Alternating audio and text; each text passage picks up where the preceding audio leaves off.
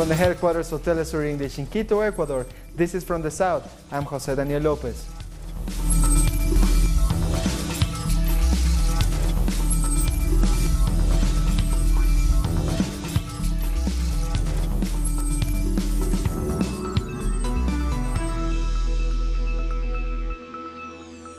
Supporters of Brazilian President-elect Jair Bolsonaro have celebrated his victory with fireworks in Rio de Janeiro. As soon as the results were announced, thousands of people gathered outside his home to congratulate him. Waving flags, they cheered for Bolsonaro as they listened to his victory speech. The military also took to the streets to celebrate the win. Now this country is going to move forward because of my captain, my president. He's not homophobic, he's a man of God. He's a man of character. He's not corrupt. He will fight for all Brazilians because for him, there are no gays, lesbians, blacks or whites. We are a group. We are all united. Let's listen to what Jair Bolsonaro had to say just after his win was confirmed. What happened today in the polls was not the victory of a party, but the celebration of a country for the liberty. Our compromise that we make with Brazilians is to make a decent government, promoting the country and our people. And I'll guarantee that it is how it will go. Our government will be made by people who has the main proposition that is listening to me in that moment. The proposition of transformation Brazil in a big, free and prosperous nation. You can have the certainty that will work night and day for that. Liberty is a principle, a fundamental principle. Liberty of living and being in the streets in every space of the country. Liberty for being defended. Political and religious liberty. Liberty to have an opinion, liberty to make options and be respected for them. This is a country for all of us, Brazilians from born here or from heart, different positions. As defendant of liberty, I'll guide a government that represents and defends the liberties of the citizens and to defend the laws. They are for all. Because like that will be our government, constitutional and democratic. I believe in the capacity of the Brazilian people who works in an honest way, that together we can, government, society, construct a better government. That future that I talk and that I believe is for a government that makes conditions so everybody can grow. And it means that the federal government will give a step back, reducing its structure and bureaucracy, cutting these privileges so people can make steps into the front. Our government will break paradigms, will have confidence in people, we will permit that citizens, those who are entrepreneurs, have more possibilities to construct a new future. Bolsonaro has been elected as president with 55% of the votes. This according to the country's Supreme Electoral Court, with 99% of votes counted. Fernando Haddad of the Workers' Party lost with 44% of the vote. Workers' Party presidential candidate Fernando Haddad conceded defeat in a speech to supporters in Sao Paulo following the victory of Jair Bolsonaro. He spoke about the huge task ahead, saying that he and his party will work in the name of democracy and freedom. We follow with high heads, we follow with determination, we follow with courage to take our message to the five corners of the country, to the countryside and the city, in the peripheries and in the center, to the students, the old people, the LGBT community, the grandparents, women, whites and blacks, Catholics and evangelicals, those who belong to African and indigenous religions, to atheists, to all Brazilians. We, in a certain way, will carry the message that is worth taking, and national sovereignty and democracy as we understand it is a value that is above all of us. Tarefa enorme no país Therefore, we have a huge task in the country that is in the name of democracy, defending expression, defending the freedoms of those 45 million Brazilians who have accompanied us here. We have a responsibility to make an opposition, putting national interests, the interests of all Brazilian people, above all, because we have a commitment to the prosperity of the country. We who helped to build one of the largest democracies in the world, in Brazil, we have to have an obligation and will keep it. Meanwhile, supporters of Workers' Party have expressed their disappointment by the election result. They called the win a difficult time for Brazilian democracy. Sadness spread among Haddad supporters after the defeat. They cried and hugged each other as the results came out. They feared what the upcoming administration might bring to the country, especially for minorities. This is a difficult time for Brazilian democracy because it's becoming every time more fragile. We have to fight so all the nonsense the other candidates spoke about doesn't come true. We must not allow the nonsense to materialize. I believe this was a really unfair contest because it was activism against robots, truth against fake news, love against hate, and this is so sad. I am a person that believes in democracy, in the population's well-being, and people here are losing a lot. Riot police were deployed to contain protesters after the far-right candidate won the election. People took to the streets of Rio de Janeiro and riot police fired tear gas on protesters in Sao Paulo. Protesters yelled "Ele Now," a known slogan against Bolsonaro. Many Brazilians are concerned that Bolsonaro will not respect human rights, civil liberties, and freedom of speech. Some remember the government of Luis Ignacio Lula da Silva and its focus on social issues.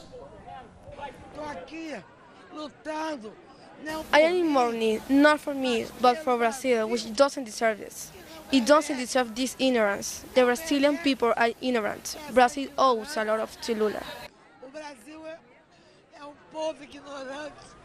Tension broke out between followers and critics of Jair Bolsonaro after the election. Both sides confronted each other in Rio de Janeiro after the results were announced. Supporters of the Workers' Party candidate Fernando Haddad continued to chant "Ele Now" or "Not Him" as Bolsonaro supporters celebrated.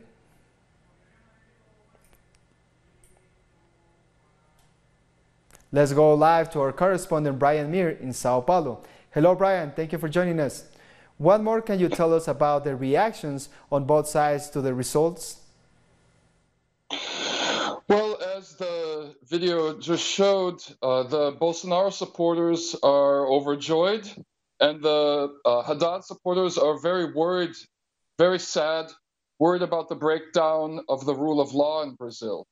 You know, worried that this election was just one more stage in a coup that started in 2016 with the illegal removal of Dilma Rousseff from the presidency. So we see that tempers are flaring. And on one side, we have Bolsonaro supporters who are supported by the police and the military. It's estimated that 90% of the police supported Bolsonaro, for example.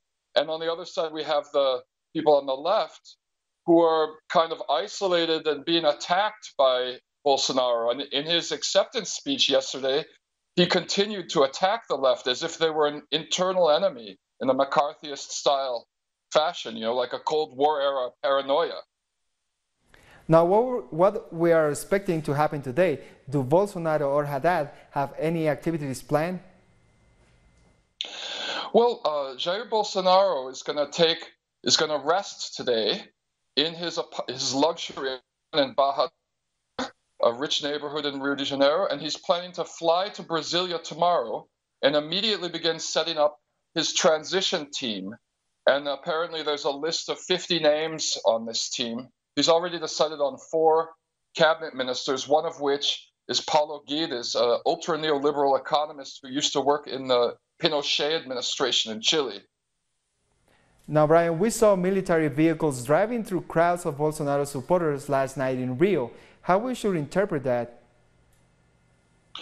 We should interpret that as a sign that the military is 100% behind Bolsonaro. You know, he's planning on appointing 3 generals to cabinet positions, and his vice president is a military general. So we interpret this as almost as a return to military rule, really. Thank you so much, Brian, for this update. Thank you. We'll take a short break now. More news in a minute.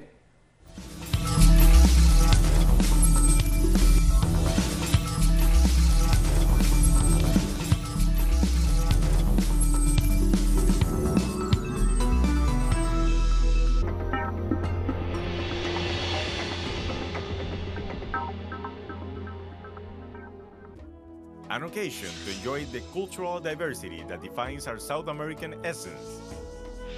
Come along to find out the story behind these personalities, traditions, and artistic expressions that unite us as a whole. Real Lives, Friday, only on Telesur.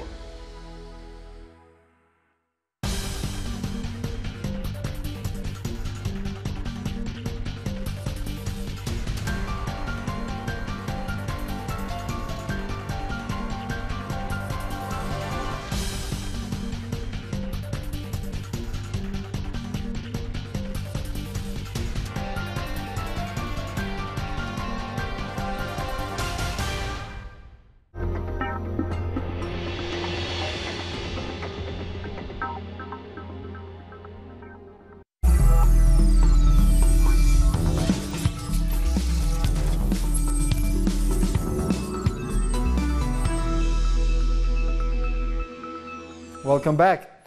One Honduran migrant has been killed near the Guatemala-Mexico border on his way to the U.S. 26-year-old Henry Diaz was hit in the head by a rubber bullet shot by Mexican security forces against the migrant caravan to disperse it. Several others were injured. Diaz was killed in the Guatemalan border in the city of Tucumán. He was shot with a rubber bullet, which can actually cause such a wound. We can't confirm the time he died, but we can confirm it was this wound that caused his death. On their part, the Mexican government has rejected the violent events that took place in the border with Guatemala. The Secretary of Interior said Mexico has respected migrant human rights as they try to reach the southern border of the United States.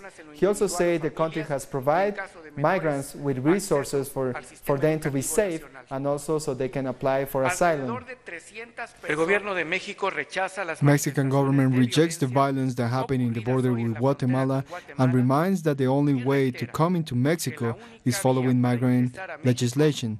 The Mexican government has respected the constitutional frame and human rights of migrants. Over 1,000 people have marched in a silent caravan migrant towards the border of Guatemala and Mexico. The march took place in the municipality of Tecún, the last stop before crossing to the Mexican side. People participating have faced security forces as they arrived to the border. The Central American migrant caravan, making its way through Mexico towards the U.S. border, continues to advance. The main group of the caravan has reached the state of Oaxaca and are reportedly attempting to organize better. They have formed a security committee to maintain order and collect rubbish. We had a session with all of the migrants, and a security committee of 300 people was formed for caravan security along the road, to use only one lane, to go orderly, and to be here caring for everyone. The committee will be in charge of the trash and all other issues. Meanwhile, the Mexican president has announced that the government will offer migrants medical care, education for their children, and access to temporary work as long as they stay in the two southern states. To support you, the government of Mexico is launching the plan, You're in Your Home. While in Mexico, you can receive medical attention and even send your children to school. You will also have a temporary official identification to do the procedures that you need while you regularize your immigration status. However, the migrants have rejected the proposals. They believe the majority of those who will apply will be rejected and deported. This is definitely a strong mandate. We all know that. It's more of the same, which is repressing, containing migration. There's no solution there. There will be now weekly non-stop flights from Russia to Jamaica. The measure came as Russian tourists no longer needed entry visas to stay in Jamaica for up to 90 days. The first flight by Russian airline Norwinds was welcomed on Friday with 300 tourists aboard. $1 billion worth of new investment is to be pumped into Barbados' economy through financing of various projects.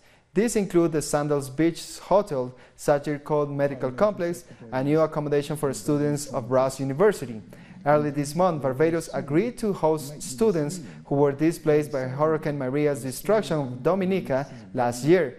Work is scheduled to start in January. Barbados Prime Minister Mia Mottley has delivered the keynote address to the annual conference of Barbados Labour Party. Speaking at the Lodge School on the second day of the 80th conference, she presented her 5-month report card. Mottley called on supporters to stay focused and say the party was given a mandate like no other in the history of the country. The Labour Party took office last May 24th, winning all 30 seats in Parliament.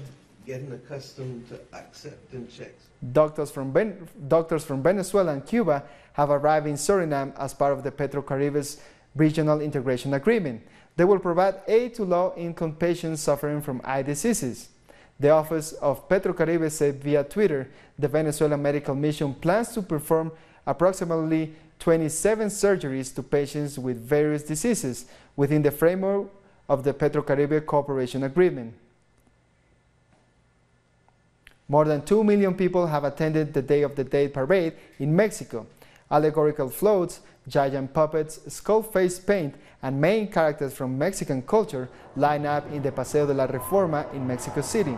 Celebrated for a third time in a row, this year's theme focused on migration, which features African and Spanish migrants. The Mexican Day of the Dead celebrations are known worldwide, famous for their colorful traditions.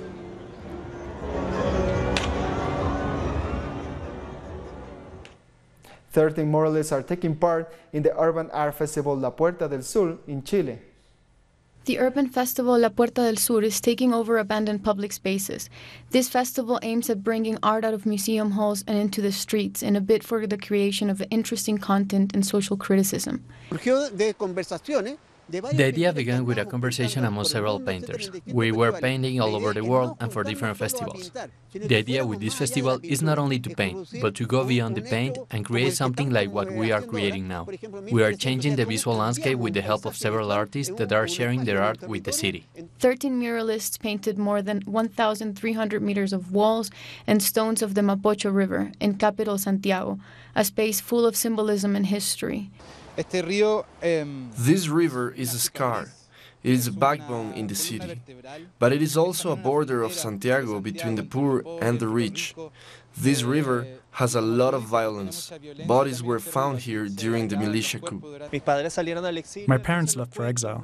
The stories of the military coup, popular unity, and this river are part of my life and my childhood. The secret police of dictator Augusto Pinochet tortured and murdered people in the riverside, a painful practice that has continued. Do you remember the case of the Colombian who got killed and was thrown here? Well, this river has accumulated all that is bad with this city.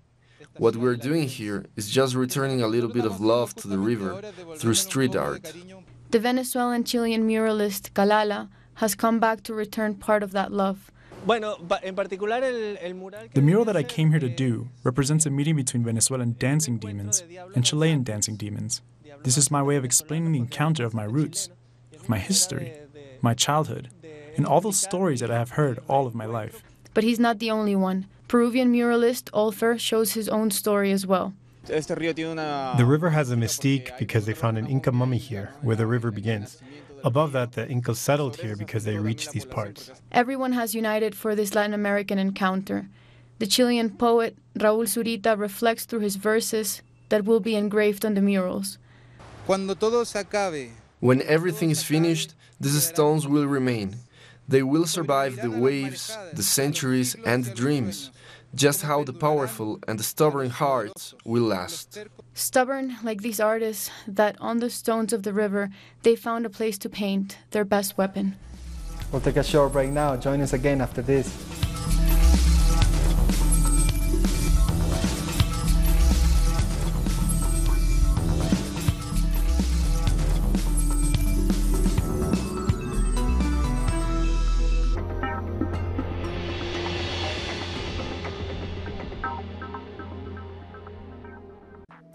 Telesur brings you special interviews with social and political personalities.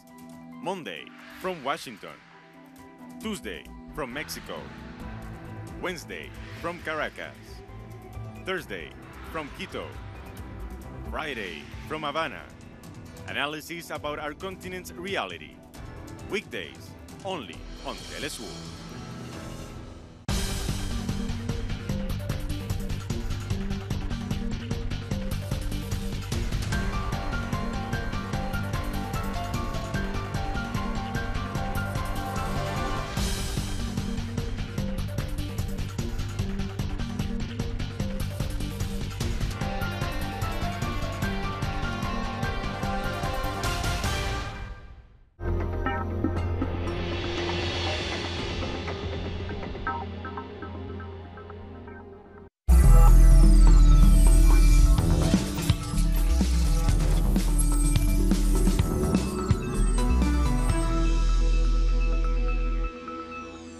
Welcome back. A Lion Air passenger jet carrying 189 people has crashed into the sea shortly after taking off. The plane was on its way to Pangkal Pinang from Indonesia's capital, Jakarta, when it lost contact with air traffic control. Rescuers are retrieving the remains of the victims. Rescuers are also trying to... This morning I instructed Search and Rescue Agency Chief, military and national police to conduct a search and rescue operation as soon as possible for the victims. Meanwhile, tearful relatives of passengers are waiting in the airport where the flight was scheduled to land. They say they are waiting for official updates on their family situation, but search team officials are estimating there are no survivors. Saudi Arabia's public prosecutor is in Turkey to take part in the murder investigation of journalist Jamal Khashoggi. He's expected to meet with Istanbul Chief Prosecutor Irfan Fidan and visit the Saudi consulate where Khashoggi was killed. Reports in the Turkish media have alleged he was killed and dismembered by a team sent from Saudi Arabia to silence him. The Saudi prosecutor traveled to Istanbul after acknowledging last week that the killing was premeditated. The Pope has called for the eradication of hate after Pittsburgh shooting. Here's more on that and a look at some other stories from around the world. Pope Francis has denounced the attack on a Pittsburgh synagogue in which 11 people were killed. The attack happened when a shooter burst into the Tree of Life synagogue and fired at the worshippers. The Pope spoke to pilgrims in St. Peter's Square after Mass and called for eliminating hotbeds of hate. Dear brothers and sisters, I express my closeness to the city of Pittsburgh in the United States of America, and in particular to the Jewish community stricken yesterday by a terrible attack on the synagogue. May God welcome the dead in His peace, comfort their families and support the wounded. All of us in reality are wounded by this inhumane act of violence. May the Lord help us to put out the hotbeds of hate that flare up in our societies, strengthening a sense of humanity, respect for life, moral and civil values, and the holy fear of God, who is love and father of all.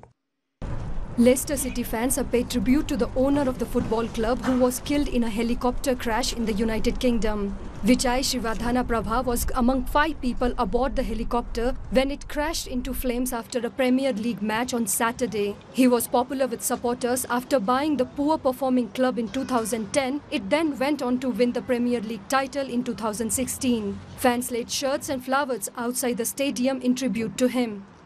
Indescribable really. He's put so much money into the club. He's brought the club up from receivership, put the money in, built the team, won the Premiership.